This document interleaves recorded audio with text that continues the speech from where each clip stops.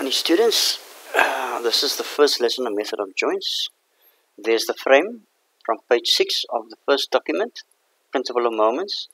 If you remember, well, I'm assuming because you went through it, we use the principle of moments to find these reactions here, because whenever you solve a frame, solving a frame means find the sizes of the forces in all the members, and also whether the forces in the members are tension or compression, which we call the nature of the forces.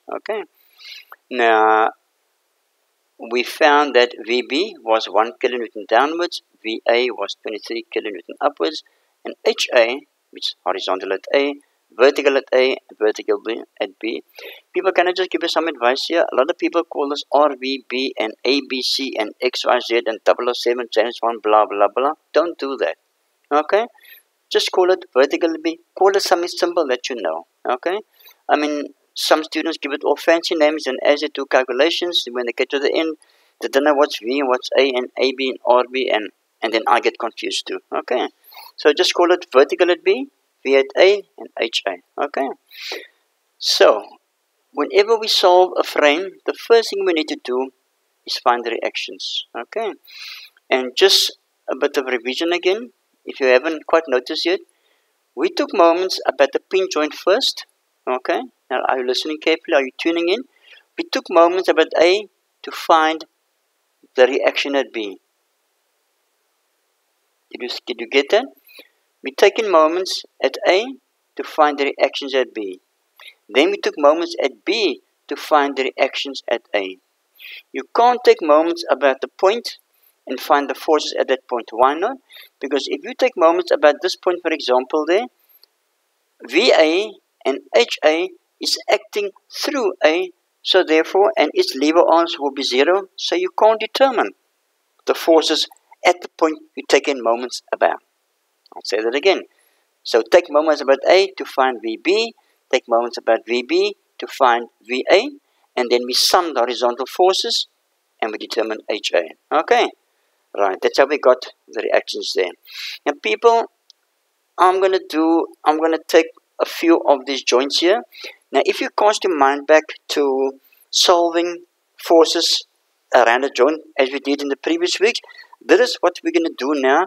But we're gonna go to every joint and just repeat that procedure over and over every time. Right. Next point. You can only start at the joint where there's not more than 2 unknowns. Now, in real life, if we take member AB, for example, or in real life, this frame AC is actually one member in real life. But when we analyze it, AG is a member, GB is a member, and BC is a member. So that's member AF, that's member FE, member ED, and that's member CD. That one is member FG, GE, EB, DB, and so on. So this frame is made up of 1, 2, 3, 4, 5, 6, 7, 8, 9, 10, 11 members. Even though FD is one member in real life, FD is made up of 2 members. Even though in real life AC is one member, in real life it's made up of AG, GB, and BC, and we analyze it as single members. And one day, and when you go to TOS next time around, when you use the program called Procon does it the same way. Member by member. So we can only start at the joint where there's not more than 2 unknowns. Now, if I look at joint A, AF is an unknown, AG is an unknown, so we can start there. Can we go to joint F? We got FA is an unknown, FG is an unknown, FE is an unknown. No, we can't go there. Let's look at joint G. Member AG is an unknown, FG is unknown, GE is unknown, GB is unknown. We have 4 unknowns. We cannot solve that.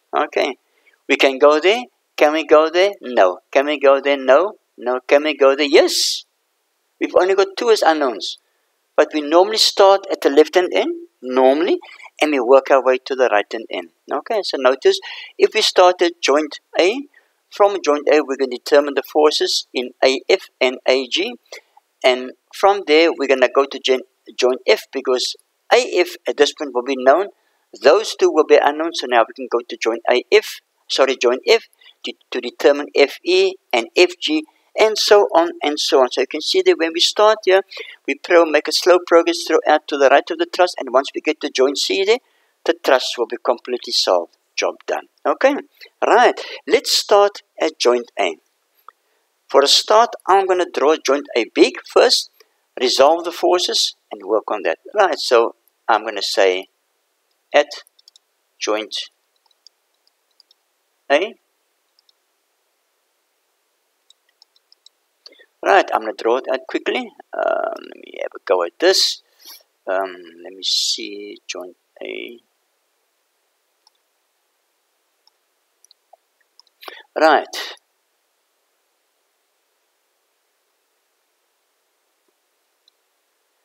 There's AG.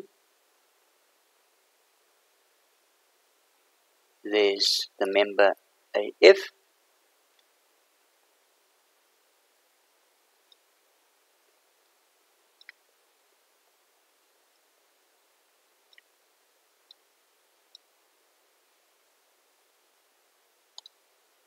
Hi people, what have I done? I've taken joint A. Okay, I've taken joint A, and I've just exploded over there. Okay, and notice also, I've drawn all the forces and the reactions at the joint there. A lot of students, when they come here, they leave at HA, and they get it wrong. All forces must be accounted for. So I'm going to say 9.24 kilonewtons. And this is going to be 23 kilonewtons. And that's A, and F, and G. People, are you tuning in? You should be. Now, if I'm just writing this in there to know that that's member AF and AG, but if in real life it's actually it's 5 meters away. Okay? So this little bit of this segment of AF is the lower end of AF, and this segment here is the left end of AG. G is far to the right, and F is far up in the sky. It's 5 meters away. I'm not concerned with what's happening at the upper end of F. I'm not concerned what's happening at the right end of G. I'm only concerned what's happening at the bottom of AF. I'm only concerned what's happening at the left end of G. Okay? Let it sink in. Right. Next step. We need to assume whether forces in AF and AG is tension or compression. We don't know what they are. The question is, determine the size of the forces and determine the nature of the forces. Right. I'm going to assume that AG is in tension. So remember, tension is pulling away from the joint. Is it ringing bells? Okay. Don't do that. That will confuse you. Don't do that. Okay. We're only considering the left end of the member, and if it's in tension, it's pulling away from the joint. And AF, I'm going to assume it is being compression. Okay, right. Think back to what we did in class earlier.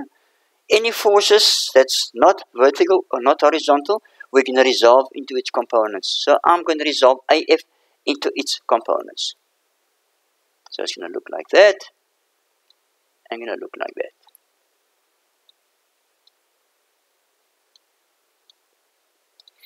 Right. So the angle inside there is 60. So that is 60. So that's going to be AF cos 60. AF cos 60. And that is AF times the sine of the same angle. Right. Do I resolve that one there? No. It's horizontal. I'll leave as is. Right. The next thing we do is we solve vertical forces, we solve horizontal forces, and solve for the unknowns AF and AG. Normally, I start with the verticals first. Normally. Doesn't matter, but I'm going to say the sum of the forces in the vertical is equal to 0. Okay, let me just change this quickly here.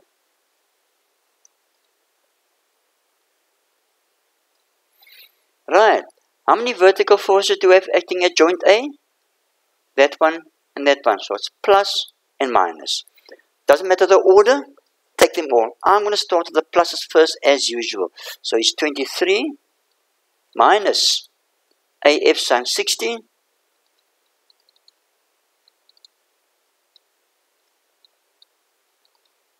By the way, I said the sum of the forces in the vertical plane is equal to 0. Why is it equal to 0? Because this joint here is in equilibrium. Okay? The thrust isn't going anywhere, so the net result is equal to 0. So the sum of the forces is equal to 0. There we have our first equation. We've got one unknown, therefore we can solve for AF. So therefore AF is equal to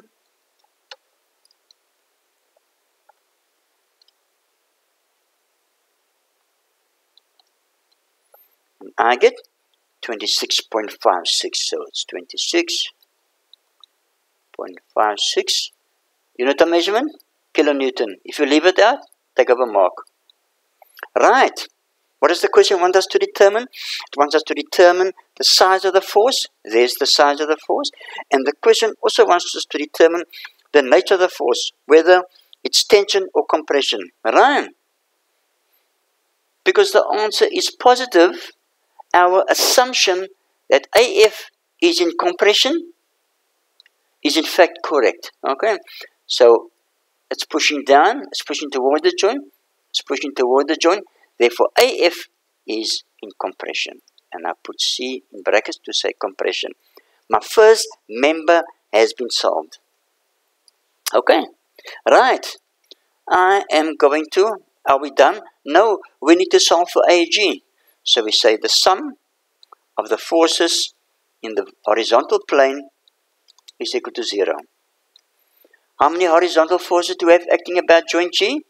1, 2, 3. Plus, plus, minus. So it's 9.24. It doesn't matter the order. Just take all of them. 9.24 plus AG minus AF cos 60. But we know what AF is, you know. We know what AF is. I'm going to write as AF cos 60 is equal to 0. Alright. Why is it equal to 0? Because the sum of the forces in the horizontal plane is equal to 0. It's equal to 0 because this whole joint is in equilibrium. Right. I have an equation. Can I solve it? Yes, I can solve it because AF we know from there. So therefore we can make AG the subject of the formula. Alright, let's do that.